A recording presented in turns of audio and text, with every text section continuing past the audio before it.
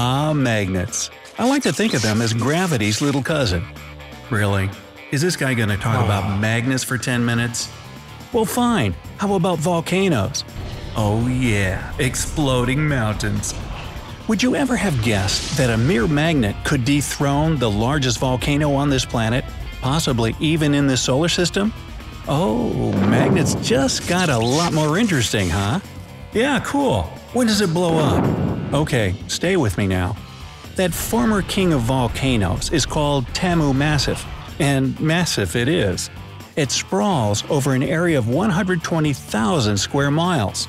For comparison, that's about the size of New Mexico, the fifth largest state in the US. Can't recall hearing about volcanoes the size of an already sizable state, but maybe I wasn't paying attention. Oh, it's an extinct volcano sleeping at the bottom of the Pacific Ocean, 1,000 miles east of Japan. That explains it.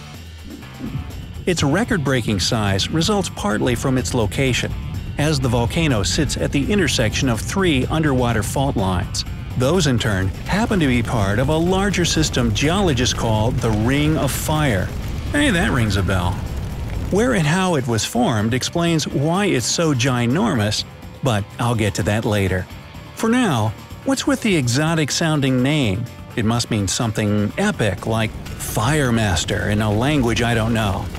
Not quite. TAMU is simply an acronym for Texas A&M University, while massif is a French word used in geology to describe certain types of mountains based on how they form. It's also French for massive, because what else are they going to call it? On the long list of famous volcanoes we all know since grade school – Vesuvius, St. Helens, Fuji, Krakatoa – why haven't most people heard of Tamu Massif? It's supposedly the largest of them all. The thing is, this sleeping giant hasn't erupted in a long time. I'm talking 150 million years, back during the peak of dinosaur times. But just because this volcano has apparently decided to retire, that doesn't mean nothing's happening there. Mainly, it's a massive source of magnetic anomalies. That's the fancy way of saying disruptions in the Earth's magnetism. You see, the molten layers beneath the planet's crust are rich in metals like iron, nickel, and cobalt. All of those are known for their magnetic properties. So, when you get a whole bunch of them, say 120,000 square miles worth, you're bound to produce a magnetic anomaly. Wait, rewind. Let's go back to the molten layers beneath Earth's crust. Okay, you might remember hearing about magma back in school when you were learning about volcanoes and making those cool exploding models. Magma is sort of a gooey, hot semi-liquid beneath or within the Earth's crust. Yup, it's under your feet right now. Hot! Since it's less dense than solid rock, it naturally flows upward, sometimes finding an exit through a volcano. It might ooze out or explode in a fiery rage, depending on the gaseous pressure behind it. Once a volcano erupts, those magnetically charged metals – iron, nickel, and cobalt – come to the surface in large amounts.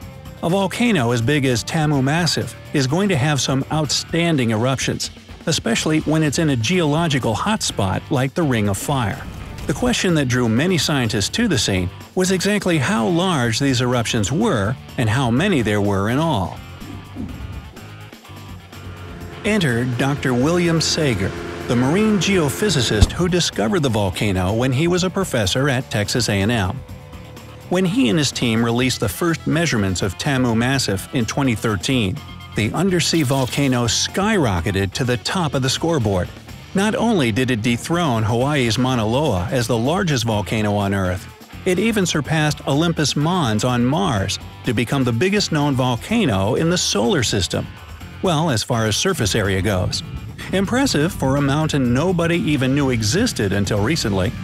Unfortunately for the reigning champ, its glory would be short-lived. Back when it won Mount Universe 2013, researchers were pretty sure a single massive eruption had formed Tamu Massif before the volcano burned itself out.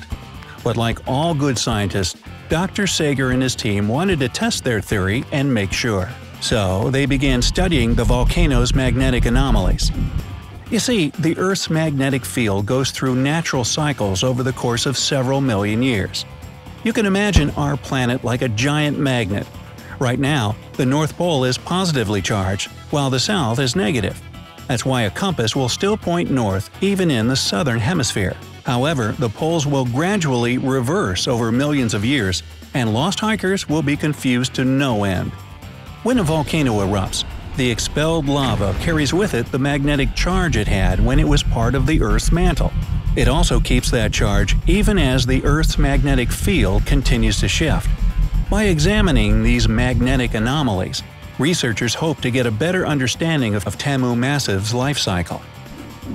What they found was that this thing isn't exactly a volcano, at least not a single one. Originally, they thought it was a regular shield volcano, only much bigger than any others on this planet. Shield volcanoes form when magma oozes out, piles up on itself, and cools over time. This forms a giant mound that looks like a shield lying on the ground, hence the name. The mound would have uniform magnetism throughout, since the magma that spilled up and over would cover it entirely and spread those magnetic metals out evenly. But that's not the case with Tamu Massif. It has stripes of magnetic anomalies that point to it popping up a different way. They now think that it's a sort of volcanic system formed through seafloor spreading. This is when an ocean ridge spreads apart, new material forms in the center, and the older stuff goes out to the edges. New material wells up from the middle instead of being added to the top in the form of dried lava like in shield volcanoes. Tamu Massif's striped magnetic anomalies point to gradual seafloor spreading over a couple million years, not volcanic formation from hardened lava. In short, the crown went back to Hawaii's Mauna Loa. Yay! But Tamu Massif is still getting a lot of attention from geologists. While bulges in the Earth's crust exist all over, this is the only known example with a massive volcanic system sitting on top. So, Tamu, don't feel bad about losing your spot as Earth's biggest volcano. You're still one of a kind. I feel better. Then again, there are plenty of other volcanoes that are just as unique and puzzling. Heading over to the Atlantic, geologists recently found something very interesting just off the shores of Bermuda. All the ships and planes that disappeared in its infamous triangle? Not exactly, but still just as newsworthy. Most volcanoes in the Caribbean spring up along fault lines. Just like how the Pacific Plate is bumping elbows with its neighbors, creating the Ring of Fire. But the undersea volcano that created the island of Bermuda is well within the North American tectonic plate. Odd indeed. For many years, geologists assumed that Bermuda had formed over a volcanic hotspot, just like Hawaii. To prove that long-held theory, scientists from around the world got together to examine a 2,600-foot sample drilled from the center of the dormant volcano. What they found ended up being something nobody had ever seen in this world. Atlantis? If only. They discovered that the island formed due to unusual activity in what geologists call the transition zone. It's a region of the Earth's mantle about 250 miles below sea level.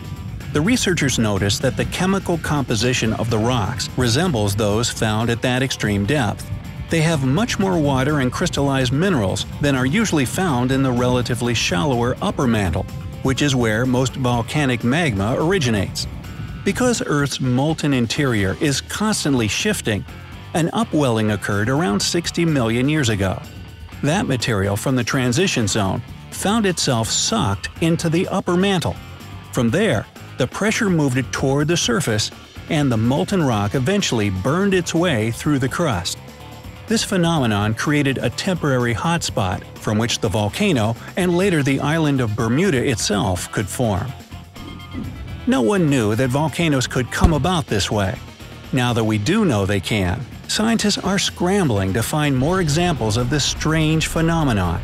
They're confident that if such an exist could occur once, it must have happened before.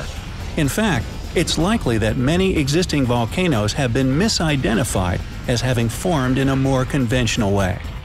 Between this and the revelation of Tamu Massif's true nature, it's an exciting time for geologists. Just when you think there's nothing left to discover, our world continues to surprise us. Hey, have you ever seen a volcano in real life? Would you want to? Let me know down below. And if you learned something new today, then give the video a thumbs up and share it with a friend. But hey, don't go lava surfing just yet. We have over 2,000 cool videos for you to check out. Lots more about volcanoes too. Just click on this left or right video and enjoy. Stay on the bright side of life.